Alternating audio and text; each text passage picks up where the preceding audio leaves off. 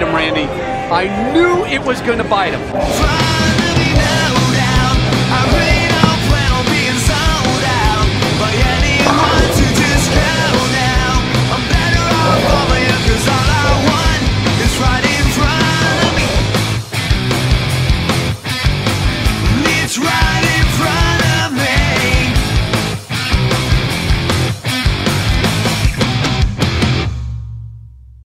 Hey everybody, it is Frank the Tank, and that was the 3-game series with the Sherlock. Hope you enjoyed that, but man, I gotta tell you, that ball on these conditions, this is house shot, might I add. I mean, that's a whole lot of ball, if you know what I mean. It's just a whole lot of ball for these conditions. In fact, if I had to say, maybe it's a little too much ball for these lanes, but I only say that maybe if you have a high rev rate. I don't have a high rev rate, okay? If I had to say, it's not exact, but if I had to say, I probably am in the high 300s to low 400s. That's my RPM range, if I had to say. I don't know if that is true or not. I mean, I have tried to calculate my own rev rate, and I truly believe that that's where I'm at. I could be wrong, but yeah, because of that, I gotta say, like, look how far left I'm playing with this ball. I mean, that it's so unnecessary. You shouldn't have to do that. You know, I mean, if you're playing on house shot, like, if you're in league, typically this is what they'll give you. Their version of a house shot or something like that. And usually on a house shot, what you should be doing is, like, not going beyond the confines of the 20th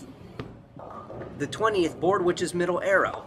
And you can see here, I'm standing past the middle dot, but I'm not necessarily sending the ball beyond, you know, beyond that middle arrow, but I'm still having to stand there. So if you're having to do that at the start, then you know that's not really, it's too much. And yeah, with this ball, that's what I was having to do. And keep in mind, I don't think this lane that I was bowling on, I don't think it was used at all. I think it was pretty fresh. And I was lucky that it was fresh because, or somewhat fresh, because if it wasn't, imagine how much further left I would have had to play. I mean, I got lucky that in that third game where you could see me lofting just a little bit, well, in that first half of that third game, I wasn't lofting, but that was me basically like seeing what I needed to do. I was testing the waters, and then I saw that the ball, like, I don't know how I struck that very first shot. I mean, I tried to do that again, and the ball just wasn't making it to the pocket. And then I resorted to lofting just a little bit. You guys saw that, and it was working. So I thought that was kind of weird, but you can see I had to loft because, again, this is too much ball for these conditions. And again, I got lucky that it only got as bad as that, because if the lane was a little bit burnt out, imagine how much further left and how much more loft I would have had to do. I got lucky that it was only just that very small loft that I did.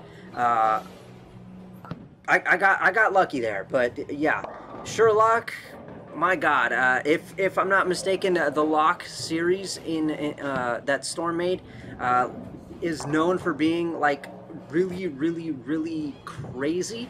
Like all the Lock bowling balls, if I'm not mistaken, that they've made are very powerful on the back end. The Sherlock, the regular Lock, I don't even know how many more else there is, but yeah, I mean, if I'm not mistaken, I think this might be the best one out of all of them, according to what I've seen. I mean, I still see a couple of pros pick up this ball every now and then. I have seen it as late as 2019 that I've seen this ball, and it's been discontinued for some time now.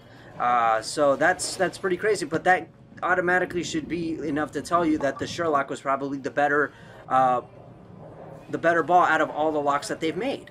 So good ball, I can't lie. I mean, definitely because of how powerful it is on the back end, probably would be good for like heavy oil, that's for sure. But definitely not good for league, definitely not good for, like, you know, if you're just into, like, you know, like stuff that hooks really hard and you're not looking to take this seriously, then go for it. Or at least good luck trying to find one. I mean, there's still they're still popping up on eBay every now and then.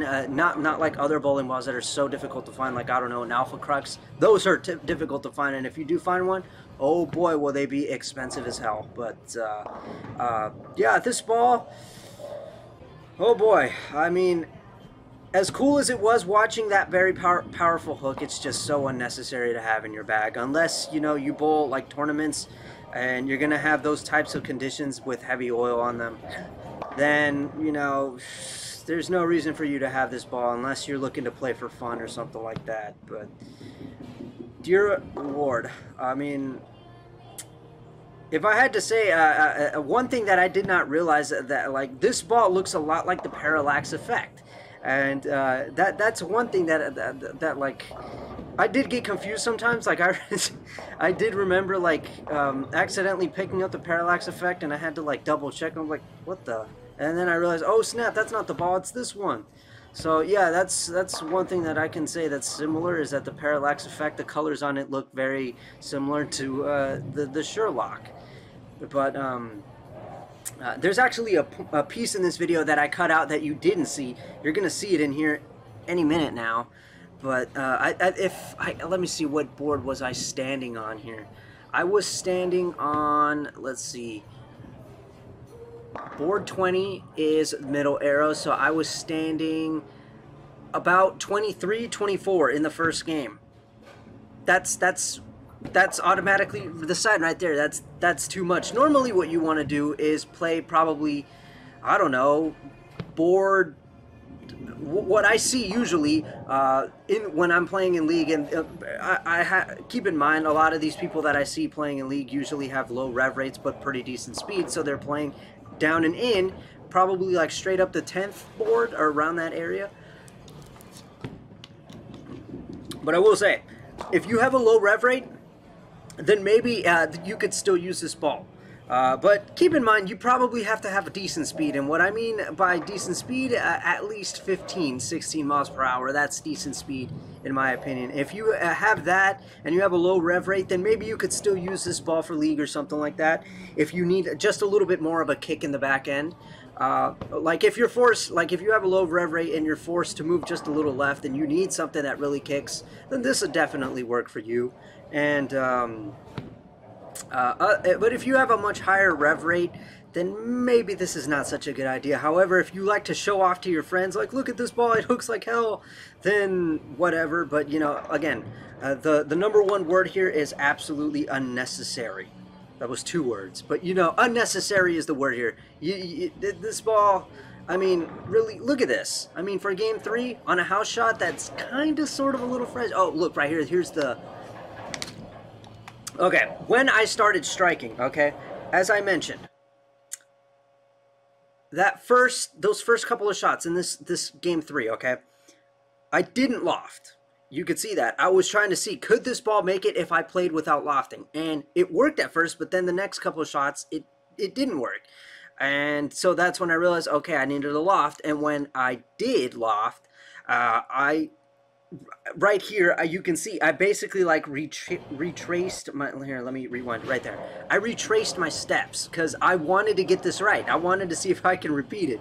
I knew, like, yeah, see, I'm like, okay, I stepped here and I threw it there. So I thought, okay, if I can throw it in the exact same spot and maybe like try to match the speed as well, it would work. And look at that, it did, 5-bagger. So that was really nice, but unfortunately, as Rob Stone said, it came back to bite me. So yeah, that kind of sucked. That it could have been a 6, maybe a 7-bagger, but, or maybe just a 6 because of that 10 pin that I left on the very last shot. But yeah, that sucks that my strike streak ended like that. I knew it had to happen at some point. I mean, yeah, right there, I lost my balance. Again, there it is. I knew it was going to bite. God, man, that could have been something. I lost major count there with that. But yeah, whatever. It was still a pretty decent game. So yeah, there you go. That's what I have to say about the Sherlock. Too much ball for house shot. That's all I gotta say.